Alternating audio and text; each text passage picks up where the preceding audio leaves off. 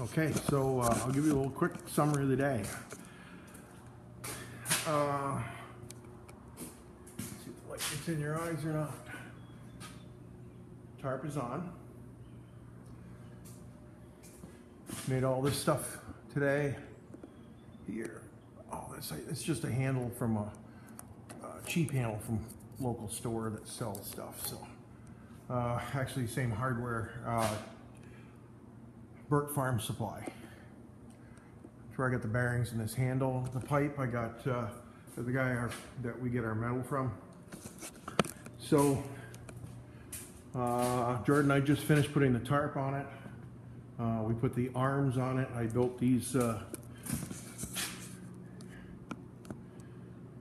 little L brackets to catch the tarp when it comes back, so it doesn't bang on the top of the trailer, and it gives it lets it settle in, so when it's going down the road with the tarp out, it doesn't slide back and forth, wind and bounce up and down. It sits in those. We've used them on a lot of trailers and it works pretty good.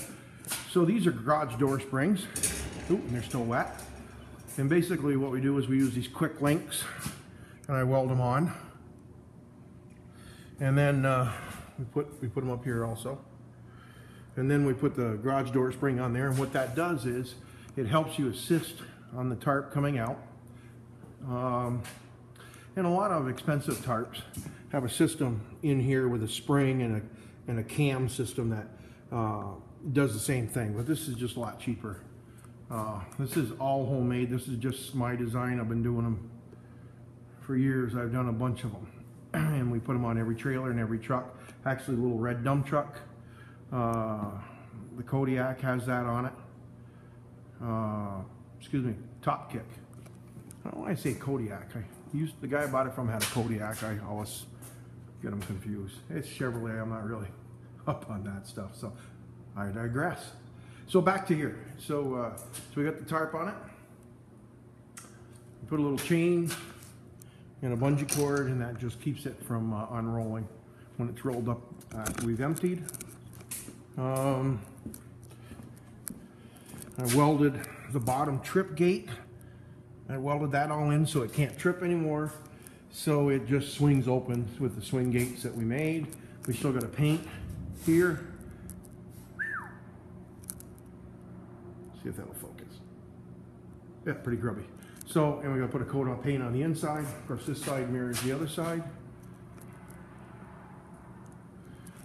So, that's about it. I didn't get to put the belt on that. So, roughly about 14 hours on putting the metal sides in, putting the boards in. Jordan painted the boards and cut them and got them in. And we got the corners done, the tarp's done. We're going to run through the brakes tomorrow, make sure that they're all adjusted up and working properly. Put it on the road, and like I said, it's going on its first job on Wednesday. So we're going to bring it back after the first job once we get it through. We're a little time stretched right now. We have all our equipment out on jobs, and this company that Jordan started hauling for is chewing a lot of trailers this week from us, so which is good and bad. So good they're all out working for them, bad that we don't have any extra to. So this is trailer number 3 of the trailers that we have left. That is a dump trailer. So there's a 12-footer and these 2 14-footers. The bigger one, the gooseneck, is a 15,000 GVW. This is a 14,000. So, and we got swing gates. I think that's about it. I don't know if I got through. I think I told you about the garage sale items. I bought a bunch of kids' helmets for $2-3 bucks a piece. So, and there's a phone right on Save the Time. So, okay, we'll bring you more once we put a load on it, and we'll show it working. Thanks.